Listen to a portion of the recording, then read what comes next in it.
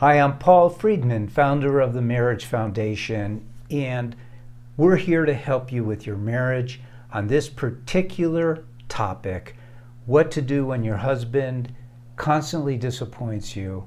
I'd like to offer you a way of seeing this that is different, very different from how you're seeing it now.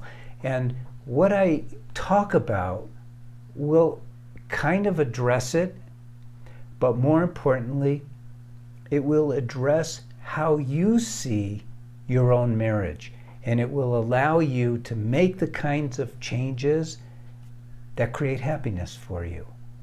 If your husband is constantly, let me explain it this way. As a human being, we are endowed with certain amazing qualities. We have the ability to reframe virtually anything that we want by using our free will and by using a guide towards personal happiness. We have a consciousness that allows us to be happy. We have free will. Connect the dots. That means you can always be happy, virtually no matter what is going on around you. You see, we are souls essentially. This is not a religious thing. You're a soul and you have a body and you have a mind. So as we are in a body that is biological, it means that every cell is driven by a drive to survive. You know about this from school. The survival instinct, they call it, is very strong, but it is originating in the body. Every cell, you learned a long time ago, is endowed with this drive. It's so powerful. So now you as a soul are in a body and you have a mind, but the body, just like in an animal, is telling the mind on a constant basis, watch out for this, watch out for that. This is an opportunity. This is dangerous. Effectively, our bodies are training our mind. Okay, what does this have to do with your husband disappointing you? I'm getting to that. You have learned to see things based on this drive. So your eyes are looking out in the world, and your eyes don't carry anything but raw data. Oh, here comes a car. It's in the road. I'm not stepping in the road, but your mind takes the information and it calculates. Now, depending on the person, it may be right away afraid of the car, even though it's in the road and the person is standing on the sidewalk. Who knows why? Could be some past experience, something they saw in a movie. It doesn't matter. What happens is the mind is filtering all the time. It's filtering information to satisfy not you, the soul, but the drive to survive. Now we're going to go into your husband disappointing you, okay? As a soul, you found your soul mate. This is real. As his soulmate, you chose to love your husband unconditionally so that you could experience that part of you, which is the soul, that is constantly living in a blissful state, happiness, joy, whatever you want to call it, marital bliss, you could call it that. That was your design when you got married. Okay, maybe you didn't say it out loud, but I'm explaining to you how it works. So the problem is that instead of living on that level of love, your body is fighting you inside your mind. And the mind has kind of taken charge over you. You're not controlling the mind. You're not telling the mind, oh, don't worry about that. It's not a big thing. Don't worry about this. It doesn't affect my love. You already promised to love your husband unconditionally. You gave your word. Forget about that part. Forget the vow. The problem is that, of course, you want to love your husband. Of course, you still love your husband. But you're allowing the drive to survive.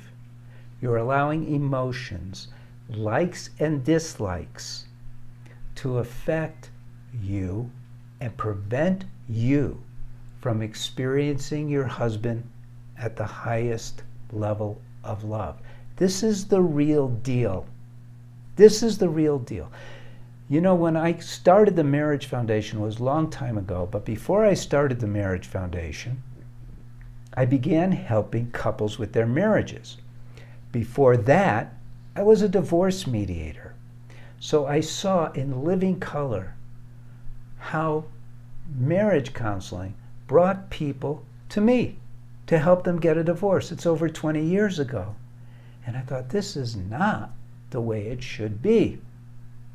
Since then, I came up with my own way, which is based on more realistic things than how Western psychology approaches things. They want to solve every little problem.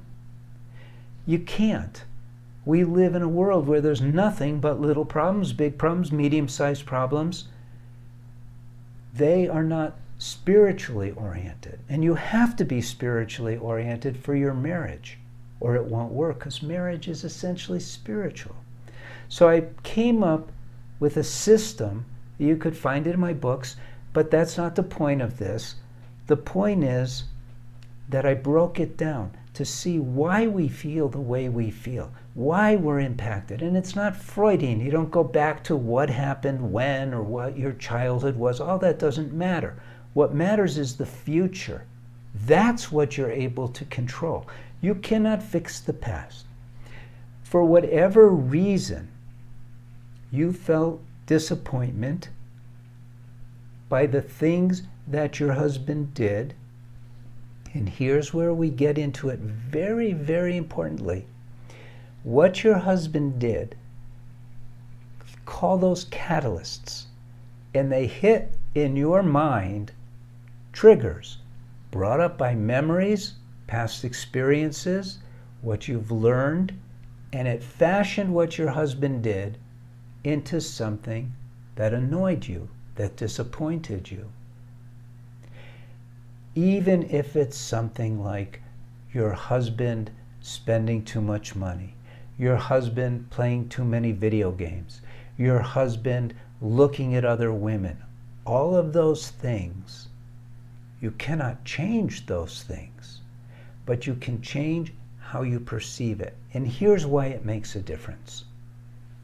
Because when you contain your mind into its proper relative position for you as a human being, and you make it your servant, then you don't let it tell you what to do. You don't let it tell you to be disappointed.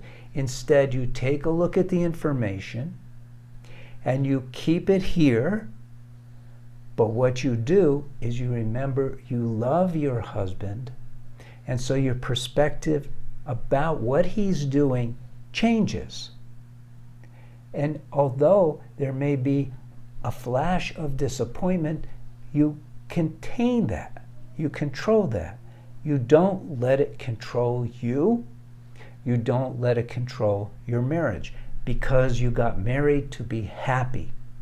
You have free will to be happy. You have volition. You have the ability to be happy literally no matter what happens in your life, no matter what happens in your marriage. And now, knowing this, you have to open this up, and you use this knowledge to recognize that you don't really know even how to be married. And here's where you find one of my books, or if your marriage is really slipping towards divorce, you get the course for women, but you take charge. You have to take charge. Disappointment is saying, I'm not in charge, I'm a victim. That's ridiculous for a human being to ever be a victim. We just are not designed to be victims. We're designed to see what's in front of us as our challenge and face it. You know, there's a beautiful prayer for those of you who believe in God. Lord, I will reason, I will, and I will act. I will do that. But guide thou my reason, will, and activity to the right thing that I should do. You already have these gifts. You need to use them. And you use them to have in your marriage, which is the greatest vehicle for achieving happiness and love, you use them to achieve those two goals of marriage, those two promises of marriage. So, I'm not like mainstream. I know that. I don't tell you to try and talk to your husband to get him to do this, because he won't listen. Your husband has free will too. And we learn and we respond from an inner drive, not from someone telling us what to do. So none of that stuff will work anyway. So this, what I'm telling you, will work. You gain control over the mind, you learn to love your husband unconditionally, and you fashion your marriage into that which you got married for, happiness and love. Leave a like, subscribe to the channel, leave a comment. Blessings to you. Thank you for spending time with me, and I hope we spend time again. I'm Paul Friedman. I founded the Marriage Foundation. Take a look at our website, see what we have to offer. Take care and God bless.